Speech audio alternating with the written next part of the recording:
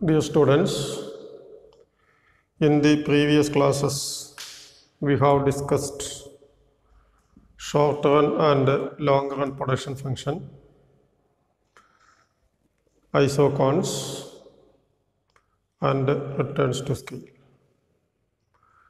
In this session we discuss another important characteristic of the production function, namely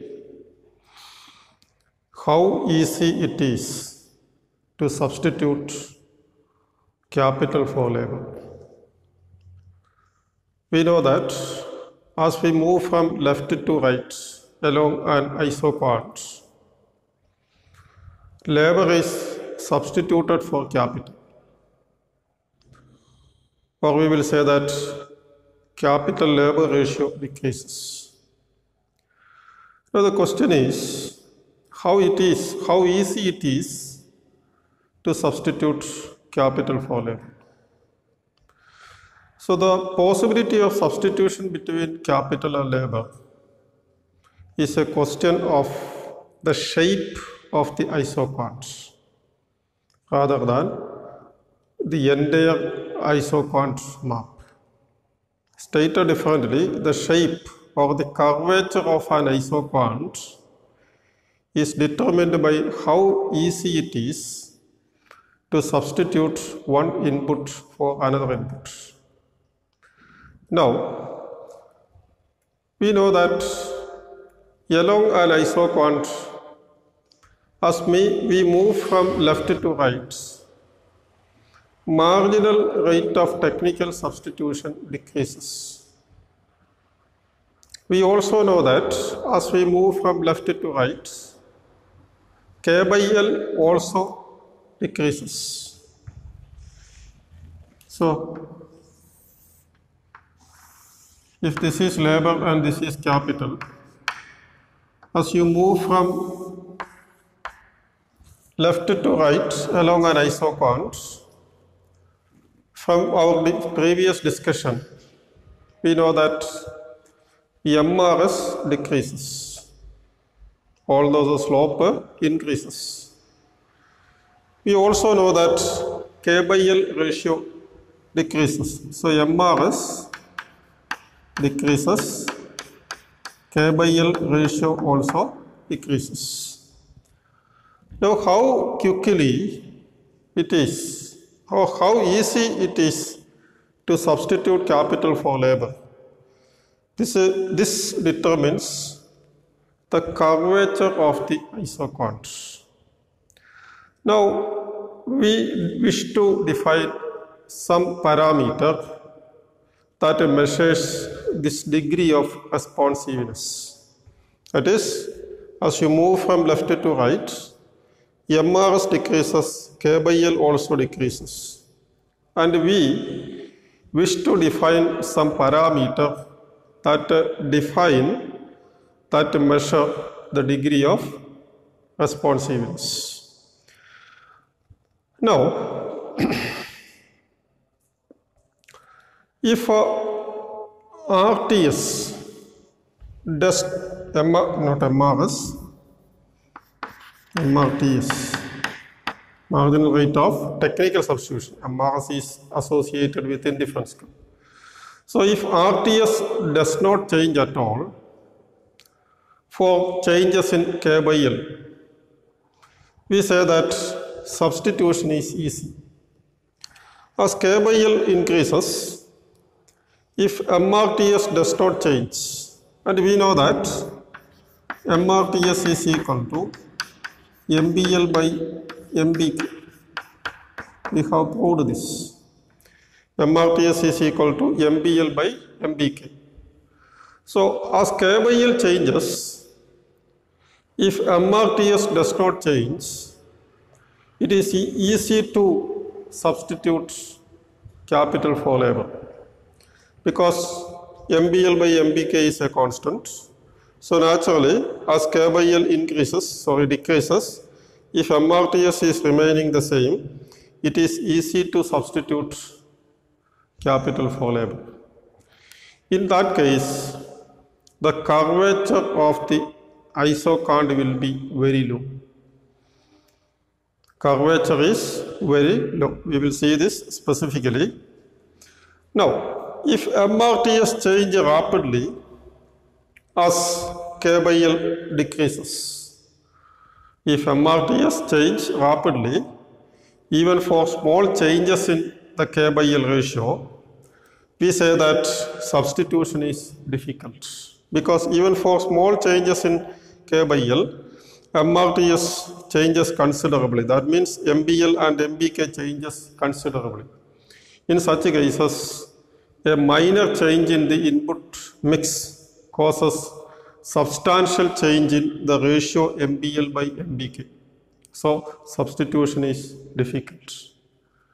Now, a scale-free measure of the responsiveness, a scale-free measure of this responsiveness is given by elasticity of substitution. So, elasticity of substitution is a scale-free measure of the responsiveness of K by L and MRTS. K by L and MRTS. And we cannot say that change in MRTS is due to change in K by L or change in K by L is due to change in MRTS. That is a different issue.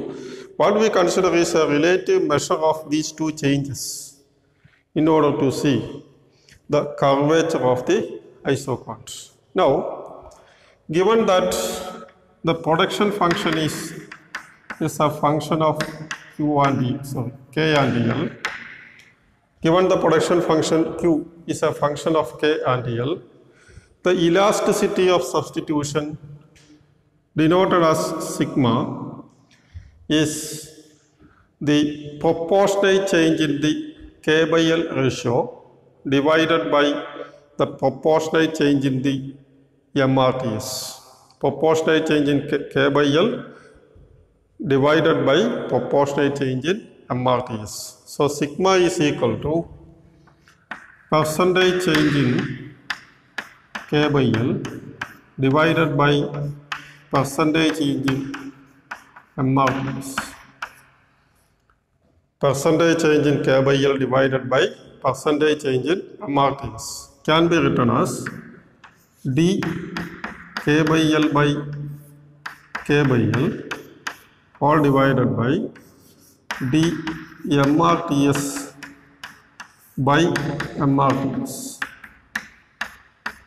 That is proportionate change in K by L divided by proportionate change in MRTS. Now this can also be written as equal to d K by L by d MRTS into MRTS by K by L. MRTS by K by L can also be written as equal to d ln K by L divided by d ln MRTS. d ln K by L divided by d ln MRTS. d ln K by L divided by d ln MRTS.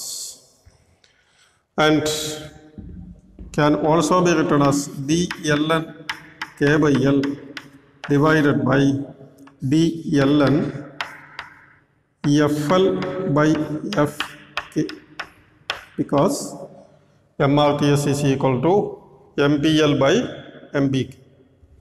So this is a scale-free measure of the relative responsiveness of K by L and MRTL as we move from left to right along an isocant.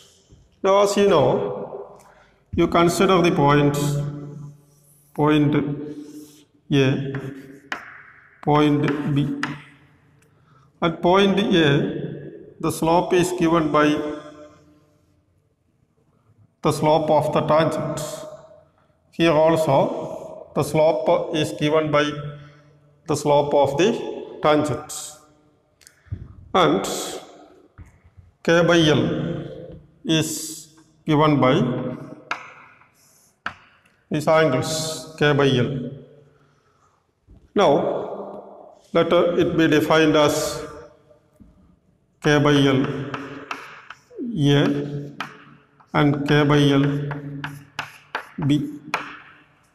K by L A and K by L B. Now as you can see, as you move from A to B, what happens is K by L decreases. You also see that MRTS decreases because the slope of the tangent is low at B compared to A. So as you move from A to B, MRTS decreases, or simply RTS decreases. K by L also decreases. As both the numerator and denominator move in the same direction, sigma, elasticity of substitution, is positive. Elasticity of substitution is positive. Remember that elasticity of substitution is positive. Now, remember this, as both MRTS and K by L move in the same direction, sigma is positive. Also, when you move from A to B, both the MRTS and also K by L changes. Now what we want to measure is a relative magnitude of these changes. A relative magnitude of these changes. First case is sigma is high. Delta, percent, that is delta K by L by K by L divided by delta RTS by RTS. Sigma high means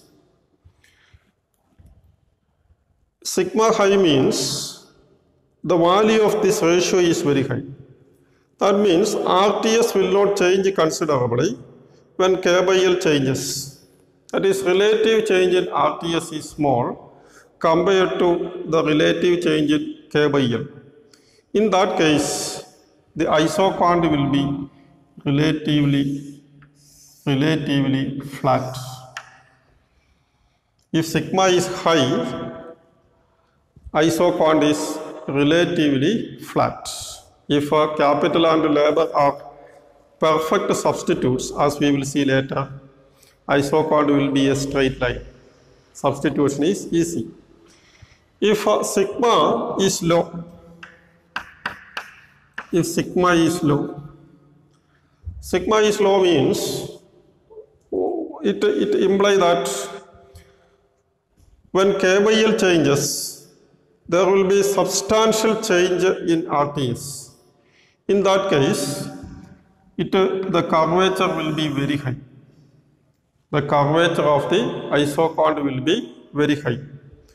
So if the isoquant is very sharp curved, then we will conclude that elasticity of substitution is low. Sigma high means curvature is low. Sigma low means curvature is high. Now, in general, it is possible that elasticity of substitution vary from one point to another point. As you move from one point to another point along an isoquant, elasticity of substitution changes. But for convenience, we assume that sigma is a constant along an isoquant. Sigma is a constant along an isoquant. For convenience, we assume that sigma is a constant, as it is known to you from your studies in degree classes. In the Cobb-Douglas production function, sigma is assumed to be 1. In the CES production function, it is a constant that we will see later. Also, if a production function exhibits constant returns to scale, sigma can be written as FL into Fk by F into FLk.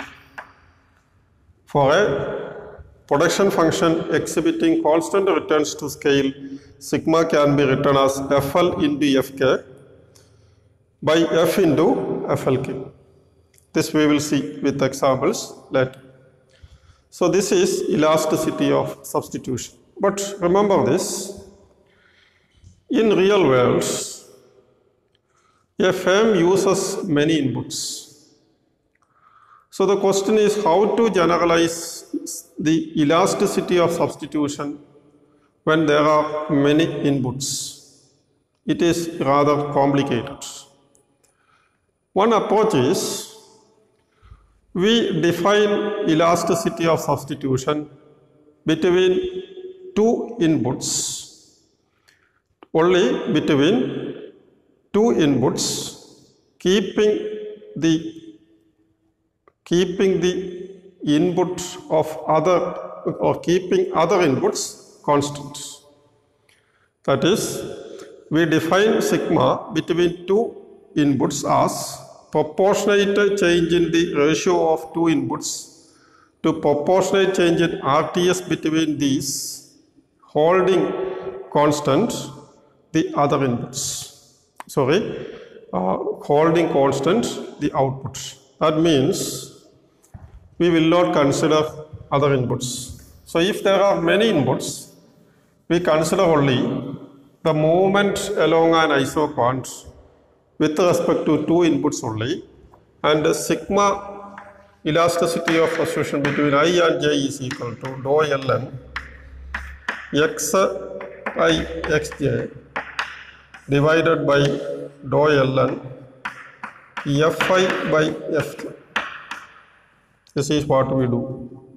We consider xi and xj are two inputs. Any two inputs. These are marginal productivities of the ith and jth inputs. So we consider the elasticity of substitution between any two inputs holding constant outputs. But the problem is this definition will be clear if and only if other inputs are remaining constant. But we know that in the real world, other inputs will not remain the same. So it is not easy to study the concept of elasticity of substitution when many inputs which change simultaneously are considered. Even if we consider the case of movement along a single isoquant. So there is an alternative definition of sigma, such taking into account all the complementarities and substitutability between inputs in the context of cost functions, not in the context of production function. So in the real world, there are many inputs. To study the relationship between any two inputs, we assume that output is held constant. We also assume that the input of other factors are also constant. But in the real world, the other inputs will not remain constant because of substitution and complementarity between inputs used in the production process. Then the analysis of elasticity of substitution is more complicated. Anyway, in the case of two inputs, the definition is very easy. It is a scale-free measure of the relative strength of the proportional change in K by L and proportional change in RTS. And it gives us information about the curvature. If RTS is very low, then if sigma is high, then RTS will not change much. It will be almost a straight line. If sigma low means RTS change considerably, curvature will be very high.